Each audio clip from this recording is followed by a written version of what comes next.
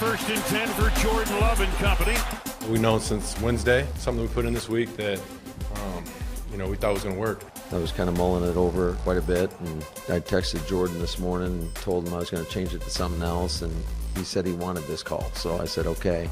Shotgun snap, Love looking to deal, has time. Deep. Rainbows deep down the right side, leaping grab, Christian Watson, 53-yard field flipping play to start this Thanksgiving Day.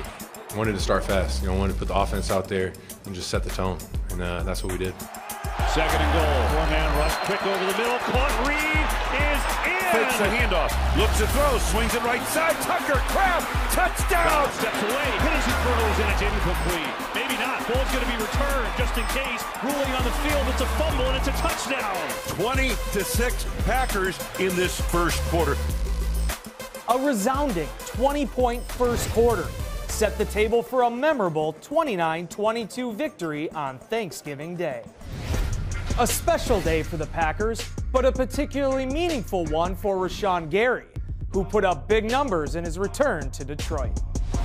I can remember sitting right in this room a year ago, when he got injured, and it was a different kind of emotion, obviously, today to come back here and have that kind of game. And here's the snap. Goff looking. Hit as he puts the throw. Rashawn Gary arrives at the quarterback for the 3rd time today. Oh, man, you can't beat it. You can't beat it. Having a day like this, having a team win like this, and watching everybody perform how they perform, not one would trade it for anything in the world. Back on 3. 1, 2, 3.